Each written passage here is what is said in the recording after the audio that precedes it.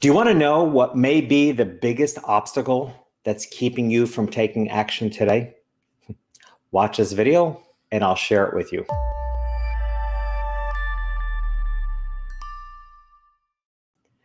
I'm Jeffrey Shaw, business coach for self-employed business owners, author of Lingo and the Self-Employed Life, and host of the Self-Employed Life podcast. Sure, I could pump you up with a motivational talk about if not now, when, or what are you waiting for? Live your best life now. Sure, I could pump you up, but instead, I'm going to point out what you may be ignoring that's keeping you from taking action today. That thing that you're ignoring, I call it an inkling. Some may call it an intuition, but I think there's a little difference between an intuition and an inkling. An intuition is that gut feeling, a powerful one. An inkling is more of a whisper of the heart. It can be very subtle, which is why it's so easy to ignore it.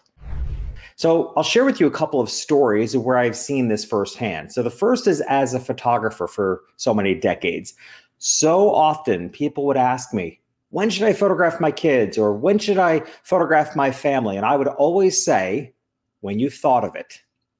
Similarly, people reach out to me for coaching and ask all the questions. We'll have a couple phone calls and then they don't follow through, right? They don't take action on it. What is important about this? What's important about this to understand is that timing is rarely perfect, but that inkling, that whisper of the heart is almost always perfect. It's almost always on time. That's why when people say, when should I photograph? I would say, when you've thought of it. When people reach out for coaching support and they don't follow through, it's disappointing that they didn't follow the whisper because there's a reason. I believe there's a reason they thought of it at that time. Think about it. What's always one of our biggest regrets in life is that when you have an idea and you don't follow through on it, you don't act on it.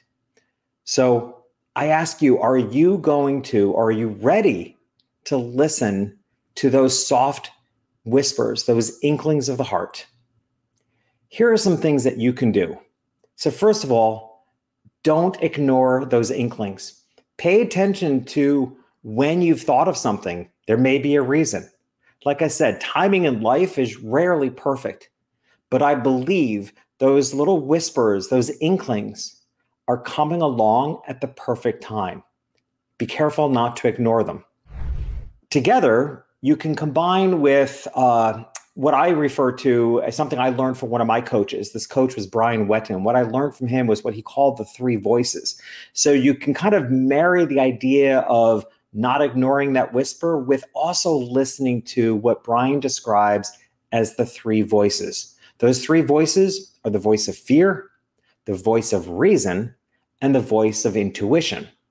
Now, of course, the voice of fear is going to be the loudest, but acknowledge the voice of fear, but don't give it a whole lot of merit because the voice of fear is interested in your past and not your future. It's interested in your past because all the information, the voice of fear, all its information has to come from the past.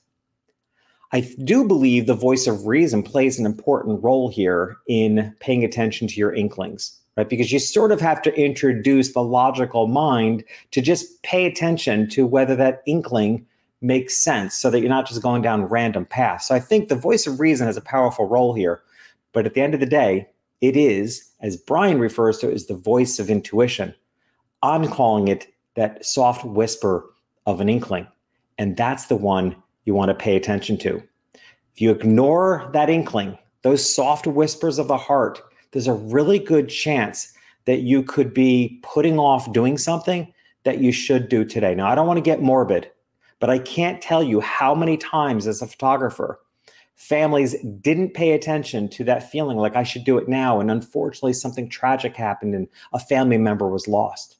Or the coaching clients that reach out for coaching support, usually, wanting to transition from a corporate job to self-employment. So they want support on getting their side gig going. And then they don't listen to that inkling. And shortly thereafter, lose their job. So now they don't have the money to pay for the support they need to build the side gig, which puts them in a much more difficult position.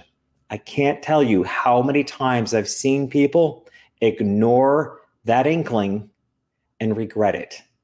So I'm asking you to not do that. Pay attention to those inklings. If you'd like to gain more support, coaching support, business strategies, take a look at my book, The Self-Employed Life. It was written for you. I think you'll find it really helpful. Of course, you can find that wherever books are sold. It's The Self-Employed Life. And by all means, subscribe to the channel because I will continue to put out business strategies, marketing tips, coaching, book reviews, 2 videos a week. So subscribe, turn on notifications so you don't miss a thing.